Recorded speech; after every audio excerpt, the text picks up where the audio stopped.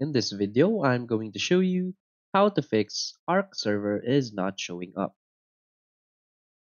So please watch the video until the end and follow this tutorial step by step to avoid making mistakes. So let's get started.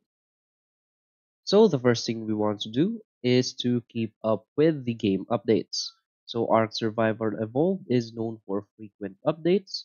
So the game has been updating 4 to 5 times per day, and it's crucial to keep your server updated as well to ensure it shows up in the listings. So to update your server, you need to go to uh, close your game first, then go to Steam Update, and simply update your game through Steam. Now, after updating, just start your server. Now, using these Steam server listings, step 1 is to access the server list. Right click on Steam icon on your PC and select servers. Navigate to the Internet tab. So once the window opens, click the Internet tab to view a list of servers. Now adjust your settings.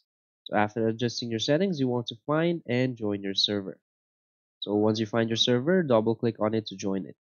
So if it still doesn't work or you can't see your server, what you want to do is to simply contact your support.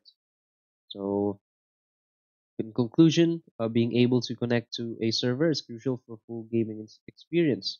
But if you can't see your server, then unfortunately there is a problem with the game server or your PC itself. So you can just simply try and contact the support for Arc and ask them and hopefully help you with your issue. So that's it. So if you find this video helpful, please hit like and subscribe. Thanks.